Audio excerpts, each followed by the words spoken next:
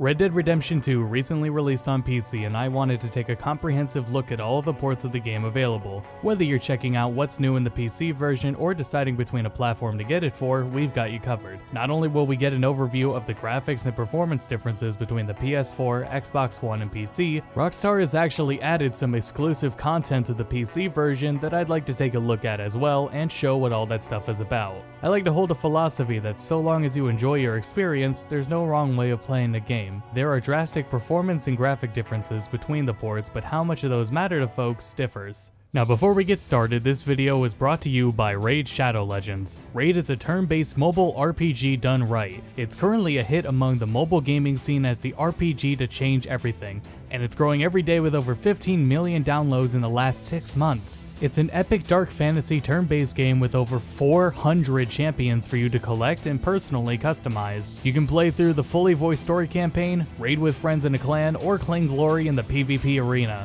And the best part, it's free to play. Some of its features include the multi-battle auto mode, set battles to run in auto mode while you go do something else, spend less time grinding and more time developing your teams and fighting the fun stuff. There's also weekly tournaments and events, fighting in the arena, running special dungeons, or just level up your heroes. There's always a way to compete and win extra prizes every week. As we can see from the developer roadmap, they actually have huge plans for updates in the game for over 6 months. With this much content being added continuously, there's no time to get bored. You can find me in the game under the name AustinSV, and if you're quick enough, you can also join my clan. I'm usually pretty busy, so I spent my downtime while working on this video between recording and rendering playing Raid. If you're like me, then it's a great game to turn on and play while you've got time to burn. So what are you waiting for? Go to the video description, click on the special link, and you'll get 50,000 silver and a free epic champion as part of the new player program to start your journey. Good luck, and I'll see you there.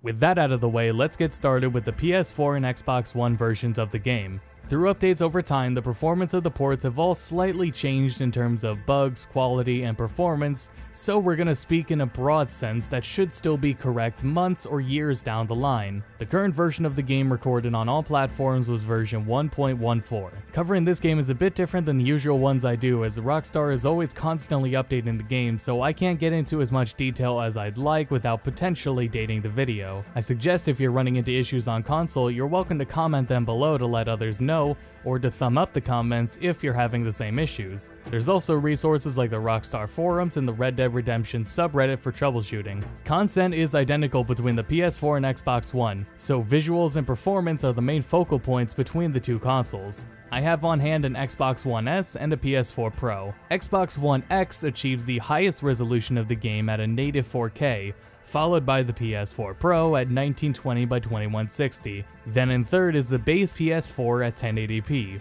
and then the Xbox One S is the lowest resolution version of the game on console at 864p. It's worth mentioning that the technique used by the PS4 Pro to achieve 4K using the 1920 by 2160 output comes with some caveats. We'll notice that when we compare the PS4 Pro to the base PS4, the image is generally a little blurrier despite being a higher resolution. But you can get around this if you're on a PS4 Pro and using a 1080p screen. You can just disable super sampling. Frame rate wise, all of the console versions go up as high as 30 FPS. Xbox One X achieves the most stable frame rates, followed by the PS4 Pro, and then the base PS4 and Xbox One S frame rates can be pretty inconsistent. And just another heads up, if you disable super sampling on your PS4 Pro, you'll get a little more consistent FPS. So this isn't all too surprising, as this generally follows how powerful the 8th gen consoles are. The best console experience in terms of visuals and performance is the Xbox One X. However, this is one of the best looking games of this generation. The visuals offered by the other platforms aren't anything to scoff at. Though if frame rates being inconsistent bothers you, you may want to steer clear of the game on Xbox One S or base PS4. Now, what about the PC version? PC is where you can look for the most customization, best performance, best graphics, and as it turns out, most content as well, at least for now. The PC version boasts features such as 4K support, uncapped FPS, ultra-wide, and multi-monitor support. Visually, Rockstar has improved the draw distance, shadow and texture resolution, global illumination, ambient occlusion, and lighting in the PC port. This is an incredibly demanding game, and most people likely will not be touching the highest quality preset and achieve 60 FPS.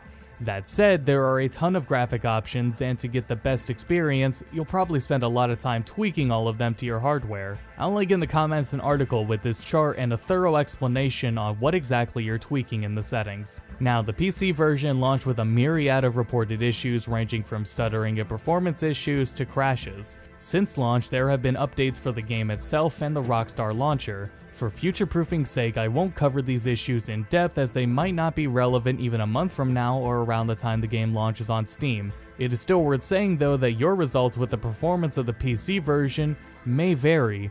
Again, I encourage anyone with issues to share them in the comments, as well as consult the subreddit or forums. Now let's get to the content updates. There are 3 new bounty hunter missions in the postgame: Herman Zinzendorf in Blackwater, Camille de Millamont in Tumbleweed, and Bart Kavanaugh in Strawberry. There's 2 new gang hideouts for the Del Lobos gang. They can be found at Gaptooth Breach and Solomon's Folly. 2 new treasure map missions were added. Landmarks of Riches is the first one, and the first map for it is located at the obelisk on the map northwest of Strawberry. You may be able to do this one at Chapter 2, but definitely you can do it at Chapter 3. The second treasure map mission is the Elemental Trail. This is a post-game map and it's located at the tip of the southwest end of the map. There will be a guy hanging and you gotta shoot him down and loot it off of him. A new stranger mission was added called To the Ends of the Earth. It can be started right at Chapter 2 and it's just east of your camp. And you'll find a man who will ask you to go find some herbs. 4 new weapons were added, 3 of which were previously exclusive to Red Dead Online.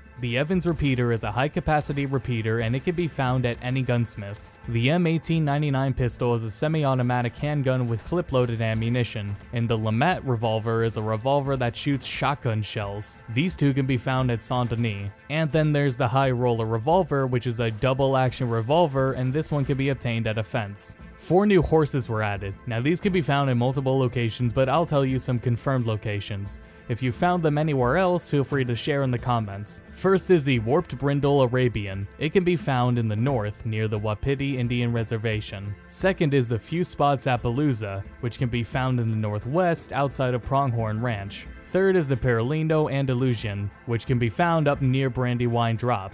And fourth is the Red Chestnut Arabian, which can be found west of Strawberry and south of the obelisk from earlier. Rockstar also listed the Buttermilk Buckskin Kentucky Saddler, Liver Chestnut Morgan, and Gold Palomino Tennessee Walker as exclusive horses, but people have reported finding them in the single player on console, so these are not actually exclusive to PC. And 5 new trinkets were added. The Hawk Talon permanently decreases stamina bar drain speed by 30% when drawing a bow. The Cat Eye permanently increases the length of fortifying tonic effects by 20%. The Shark Tooth permanently increases horse bonding experience bonus by 10%. The Turtle Shell permanently increases health bar refill speed by 10%. And lastly, the Crow Beak permanently increases looted ammo by 10%. There's also a new photo mode, and most of its options include an orbital or free camera, lens sizes, roll, focal settings, exposure, contrast, and filters. And if there was any concern about it, Red Dead Online content is up to date with the console versions. Ultimately, we can say that the PC version is the definitive version of the game, barring the hardware issues that will hopefully get sorted out. Though to be fair, like I said, this is one of the best looking games of the generation, and it's hard to go wrong with the console versions unless frame rates are an issue for you like they are for me. We also don't know if the exclusive PC content will remain exclusive either, and if it doesn't, at least this video still serves as a guide to that content. Now a question for the future: how will this game fare if it's ported to PS5 and Project Scarlet? Will we see 60 FPS or at least native 4K? Will any further content be included? Only time will tell, but please let me know if you're interested in seeing me cover that eventually. In the meantime, I have a myriad of comprehensive port reviews of other games on my channel if you're interested, and I can also be found on Patreon. You're also free to follow me on Twitter. So, until next time, thank you for watching.